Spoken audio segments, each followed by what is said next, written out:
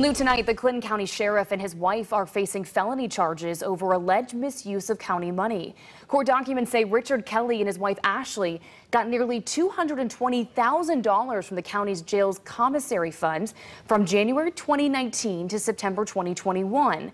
$190,000 of it allegedly went to a liability corporation owned by the Kellys, and $32,000 went back to Ashley separately. Ashley currently serves as the county jail's matron and was appointed to the position by her husband.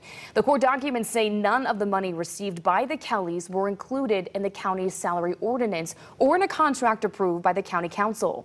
The Kellys are being charged with conflict of interest and official misconduct. A statement from the County Board of Commissioners reads in part, quote, "We are very concerned about the integrity of Clinton County. These allegations are extremely serious and very disturbing for individuals that are still in their elected office."